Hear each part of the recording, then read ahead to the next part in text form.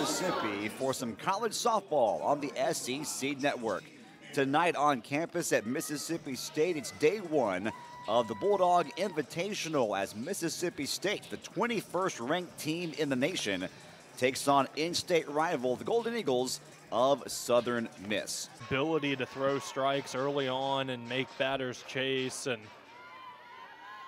2 pitches in, already 2 strikes. See if she can keep it up the rest of this one. She gets the strikeout on 3 pitches. Although I never saw the illegal pitch call happen in real time. Hannah Borden, meanwhile, pulls one through into left field for a single. And the Golden Eagles have their first hit of the night just underway in Starkville. Bouncer sharply hit over to third, knocked down, picked up but not in time. No throw attempted. And that should be scored. Well,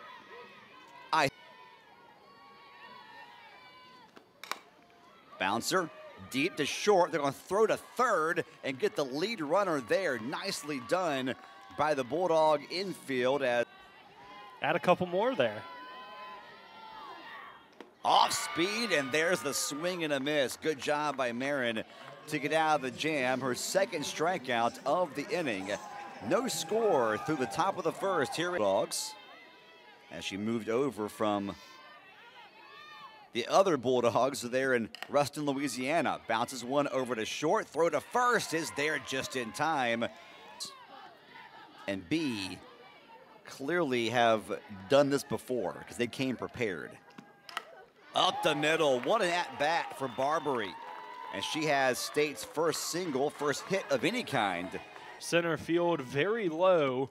Didn't look like it hit the ground until it went to the outfield, though. Cook hits one high in the air. Should be caught, though, and is caught at the track in center field by Gordon. So Cook didn't waste any time for Mississippi State.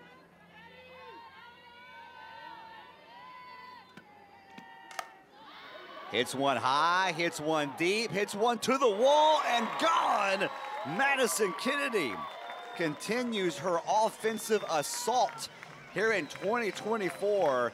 That's a 2-out, 2-run shot. And the Dogs are on the scoreboard first tonight, 2-0 in the first. Yeah, you talk about that .407 batting average. That just went up. 3 home runs on the season now. Take a look at it and just right in the sweet spot. Sends it into right center field, and Dogs lead early 2-0. You saw Cook give it a ride. He's been giving up a lot of hits on the year. That ball is lifted into center field, and there's another hit, the third Bulldog hit of the inning. Give Step credit over the course of the years at first. Aquana Brownlee is at the plate for the first time tonight. That ball down and in. Hawkins takes off for second. Throw is just not quite there in time.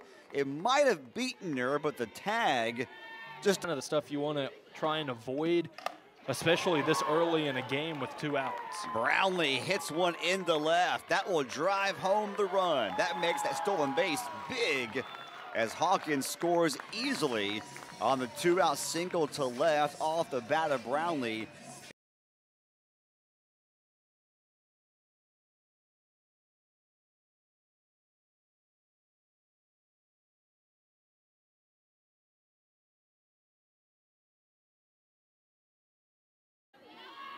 Momentum and take that proverbial next step this year in the Sun Belt Conference as that ball gets away from Borden, the catcher, and Brownlee takes off for second. The Dogs are somehow. The 2-0 to Wesolowski, hit high in the air, fairly deep, but being tracked by Gordon and caught in left center field. That'll end the inning. State, though, is able to score 3 runs on 4 hits. Yeah, and something special about the pitchers and the bullpen for Mississippi State is their ability to not give up. Numbers on the year for Marin, 4-0 record in the circle, ERA of under 2, 1.95 as Gordon hits one high in the air, shallow and left. Coming in is St. Clair, over 25 innings on the season. Now a slapper up there for USM. Allen hits the first pitch. Out to Edwards. The Bulldogs shortstop throws across in time, and that was a quick 1-2-3 top of the second as USM is in the home half of the second. That ball comes in and hits Edwards.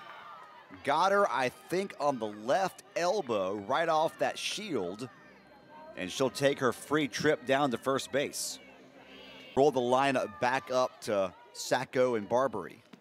Runner takes off, could be a hit and run. Ball, though, is hit out to left where Allen makes the catch, and Edwards has to hustle back to the bag at first. 1 on, 1 gone. Just put a little too much under it and allowed Allen to make the play. So far against Logan Stett. Runner takes off, throw down is not in time. Second stolen base tonight for Mississippi State as Edwards goes in head first and get 1 out. Sacco at the plate. And she works the count full and then draws a walk. Good job by Sacco. Quality at bat. Your Southern Miss. She now faces Barbary. Barbary hits one high, hits one deep. Is it fair or foul in left? It is a fair ball. It is long gone. A 3-run blast off the bat of Nadia Barbary. And the Bulldogs have opened things up here in the second. They now lead 6-0. Yeah, and I think you and I were both looking, is it fair, is it foul, is it fair, is it foul? And they're going to say it was fair, and boy, was it close, but that was a heck of a hit. The only question was, would it stay fair? There was no doubt it was leaving the ballpark. You're not finding that ball if you're going. All talented right-hander with a bright future in Hattiesburg. Swing and a miss. Good pitch right there. She strikes out a good hitter in Paige Cook. One here, she's batting .444.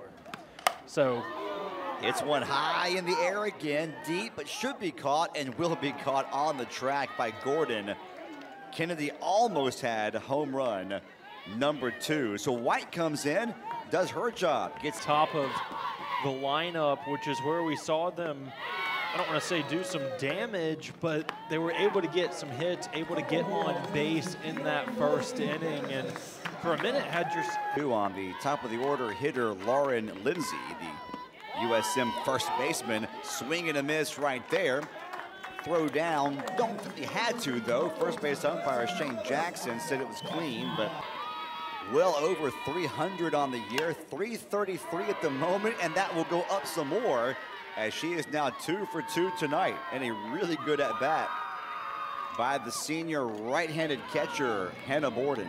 To be exact, if USM wants their offense to get better, they're going to need Taylor to really pick it up. And she gets fooled badly there and strikes out quickly. Obviously other games going on throughout the day, but a whole lot of action in News Park this weekend. So if you're a softball fan, this is a great weekend to be in Starkville. Yeah, high is 21st in the country. A couple of things you mentioned earlier in the broadcast, Cody. The strikeout to walk ratio as White gets Brownlee to swing and miss just over 27 innings. There's a bouncer over to second, throw to second in time. Relays, though, is not quite in time as Westelowski is able to hustle up the line. And but you had a full count with 2 outs now. Ball up the middle to second. They're going to get the force out at second. I think either way, they would have been fine there to get out of the inning, but off the top of the 4th for the Golden Eagles. High fly ball deep to left. Should be caught, though, by St. Clair, and it is at the warning track as Agner gave it a ride.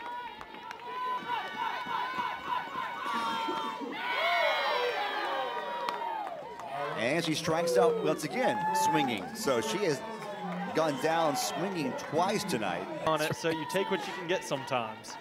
The 2-2. Same pitch, but this time it found the right spot. She froze Smith. Riley St. Clair to lead off this half inning. Slow roller up the bag towards first, gloved, and Lindsay will take it herself for out number 1. Yeah, and Brooklyn White She's got herself 2 strikeouts, but she's been very... So far is filling that role well. Hits one up the middle, going to be a tough play. Throw to first is not quite in time. McManus did everything she could, but Sacco too fast up the line. Might still be in orbit somewhere. I mean, was.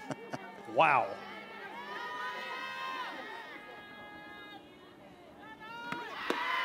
Runner takes off, throw down, not in time. Side, good take by Barbary. High fly ball, fairly deep in center, should be caught. Gordon makes the catch, tagging and trying to go to third and getting there safely with a head first slide is Sacco. This caused some issues, has just really not allowed them anything. Cook hits one over the head of Taylor in right. That will score Sacco from third. Stand-up double with 2 outs for Cook. Hull is sitting back on the rise ball right here. Oh, she went downstairs and missed. The ball got away, so Bernie takes off for third. And State's got runners at the corners. And Salyn Hawkins. She shows bunt. Runner takes off for second. No one covering second. And that'll be an easy stolen base for Hull. Speaking of stolen bases, they're actually going to give credit or say one thing, and our home plate umpire, Shane Jackson, put up something different. Bouncing ball up the middle for a base hit. This should score 2. Throw home, not in time. Throw out to second is in time, however.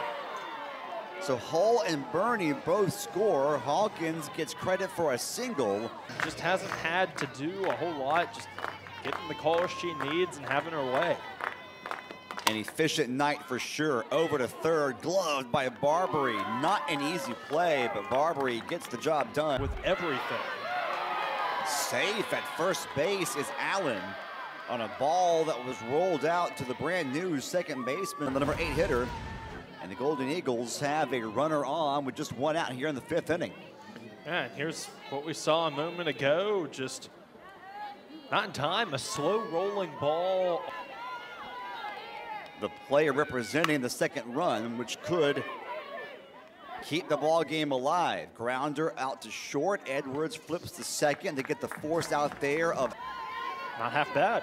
If she can duplicate that, that would give USM their first run of the ball game. Runner was tagged out. Yes, she was. So the Bulldogs, off the bouncing ball hit by Hall, get the out of McManus. I couldn't tell if they called her out via the tag or a force out at second. Either way, she's out, the inning's over, and the ball game's over, and the Bulldogs have won 9-0. It looked like she could have been out 3 different ways. The initial tag. She may have been. Yeah, the initial tag, the force at second, and then she was tagged at second as well, too. So just trying to make the right play in every way, because there wasn't a call until they called her out after all of that happened at second. But just another dominant performance from the Bulldogs. Pitching went their way. Hitting has been the way it has been all season.